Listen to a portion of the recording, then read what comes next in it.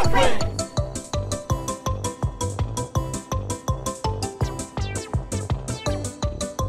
Brought to you by Math with Sir Lester.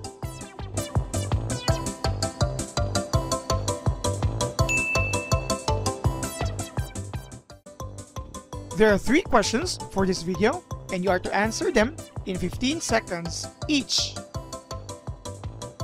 Are you ready? In 3, 2, 1. Let us have this new function. First question, what is the vertex of the graph of the given function?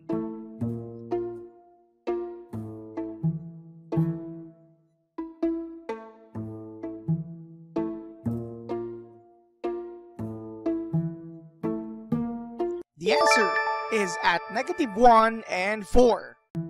Second question, the concavity or the opening of the graph opens in which direction?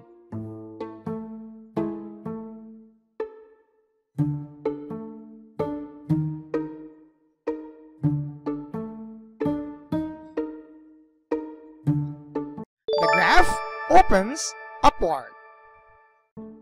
Next question. What is the maximum and the minimum values of the given function?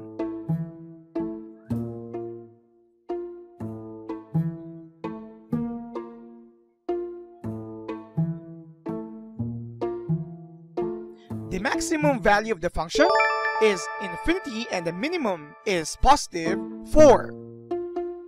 Did you get 3/3? If not, please continue viewing this video.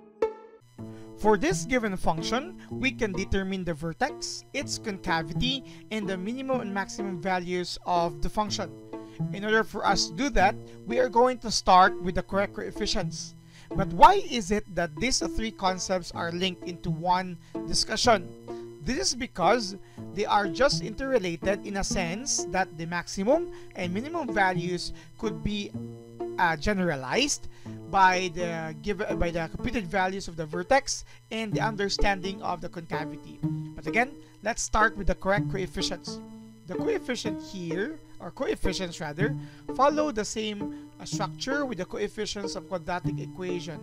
A is the coefficient of your x squared. Since it's just x squared, automatically it's 1. B is the coefficient of your x, and that is 2. And C is the coefficient or the constant, which is 5. Now these 3 coefficients will be used first to solve for the value or the identification of the vertex. The vertex is a point in the graph of this function where the graph changes its direction. The graph of any quadratic function is called as the parabolic graph or a parabola. And in the parabola, it could be either increasing and then at some point it changes the direction and it decreases, or the other way around. So that point where it changes its direction is called as the point of inflection, and that's our vertex. So a vertex is a point in the Cartesian plane. Hence, it's a combination of x and y coordinates. The x coordinate of the vertex is -b over 2a. And the y coordinate of the vertex is computed as 4ac minus b squared over 4a. So once we plug in here the values of our coefficients a, b, and c, we can now determine the vertex. But don't worry about this, you don't need to memorize this here, because just like any other point in the Cartesian plane, once you know the value of your x coordinate, in this case -b over 2a, you plug in that value in our function, you will automatically get its pair, its partner y coordinate. So let's start with the x coordinate here. The x coordinate is again computed as -b over 2a. So it should be negative of b, in this case negative of 2 over 2 times a, which is 1. So x here is actually equal to -2 over 2. So the x-coordinate of our vertex is at negative 1. This value of x will then be used to solve for the y-coordinate, and we will use the original function. The function given, f of x is equal to x squared plus 2x plus 5. By the way, again, if your function is not yet in its standard form, do not give a, b, and c, because you need to transform it first in the standard form before you can determine the correct a, b, and c coefficients. Going back here, if we are going to substitute negative 1 for x, so if we have f of negative 1, meaning the x here will become negative 1. Don't forget to place parentheses, especially for negative integers, so as to include the negative sign on the process as well as here, and then plus 5. So this is positive 1 because that's the square of negative 1. You have here minus 2, and you have here plus 5.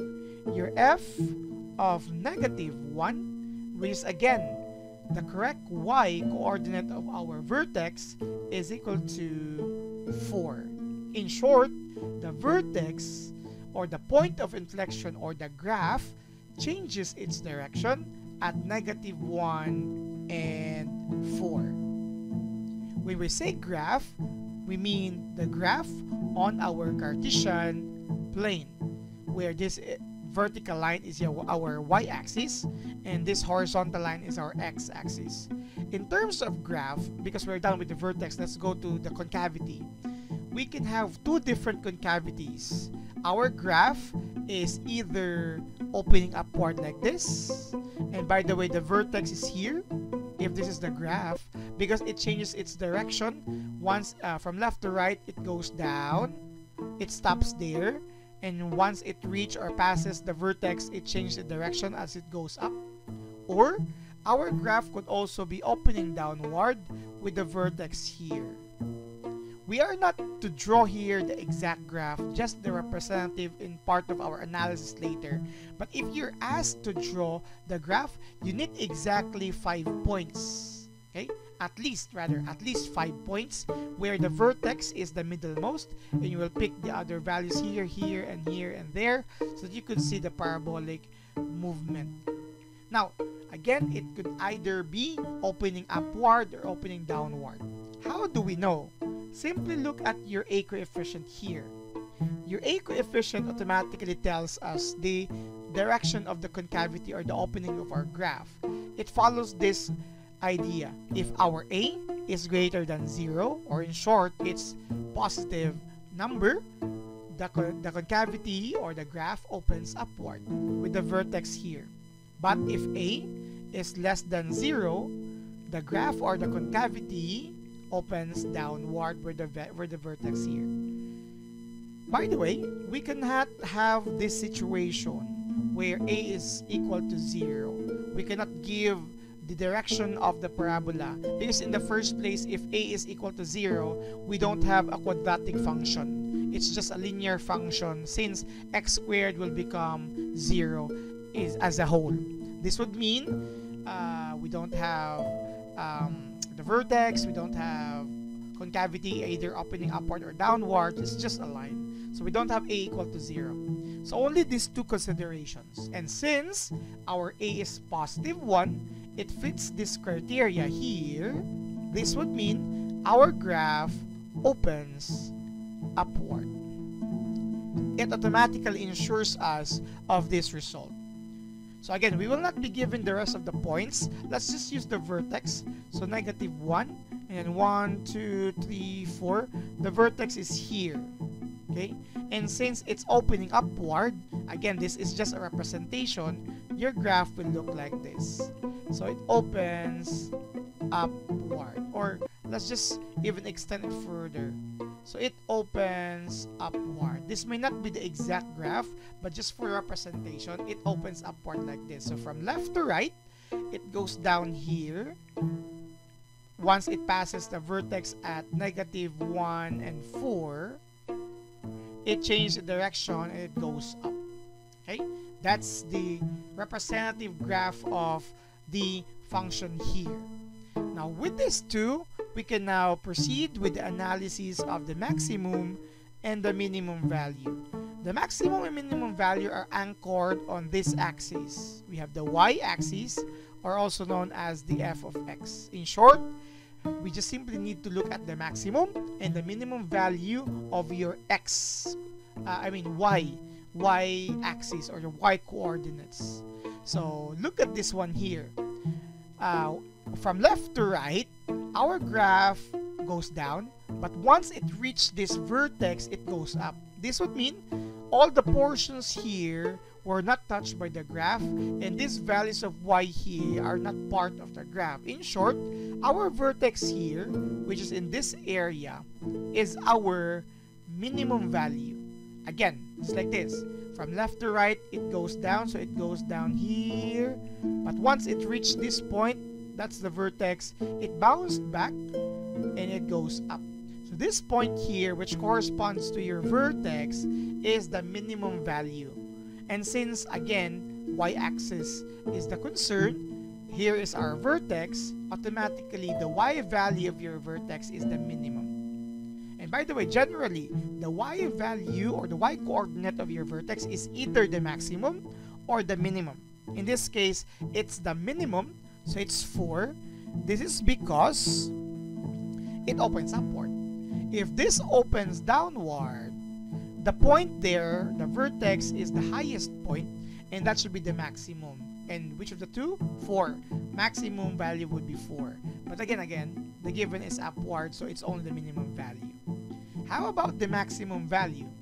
The maximum value of our y is patterned to this one here. Again, it goes down, it goes up, but these portions here are extending towards infinity. It's still extending. As soon as you add more values of x, more values of y, it's still extending. It's still x here rather. The y value is still extending upward. So the maximum here is not exact, but it's very clear that it is positive in infinity.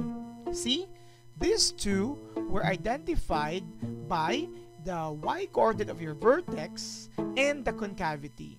This is why these 3 concerns are lumped into this video, as this connects the other. You don't need to compute here, just simply analyze, as well as this consideration for the other concepts. So these are the answers for the 3 questions for this video, including these processes, and this clarifies the function for this problem.